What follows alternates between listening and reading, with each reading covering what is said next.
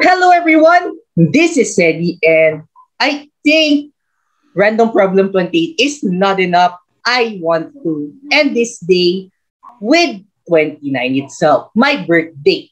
So here is Random Problem 29 entitled What's in a Product, which is a topic about functions.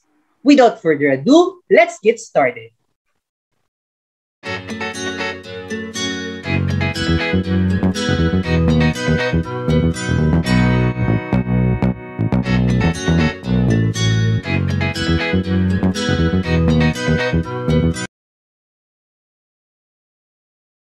Alright, so here is our random problem 29.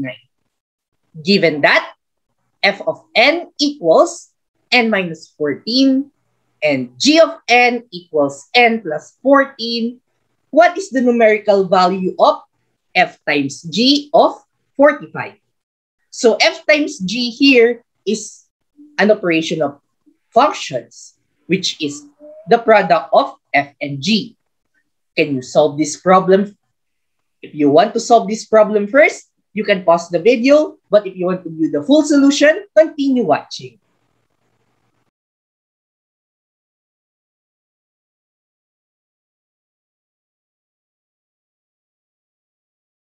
The solution to this problem is pretty much straightforward. We can express f times g of 45 as f of 45 times g of 45. Since f of n equals n minus 14, we can say that f of 45 is 45 minus 14. Then, g of 45 is n plus 14, which implies that g of 45 is 45 plus 14. This is equal to 31 times 59. In which when we multiply this one, the answer is 1,829. So, the numerical value of f times g of 45 is 1,829. Notice the 18 and 29 right there. It's cute. Anyways, that's our last video for today, and I hope you learned something from this.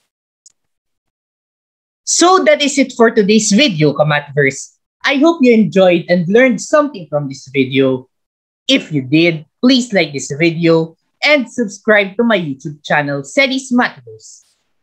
Also, follow my social media accounts because I post content there on a regular basis. That's it, folks. This is Sedi, reminding you to chase your greatest moonbeam, and mathematics is incomplete without you. Till next time.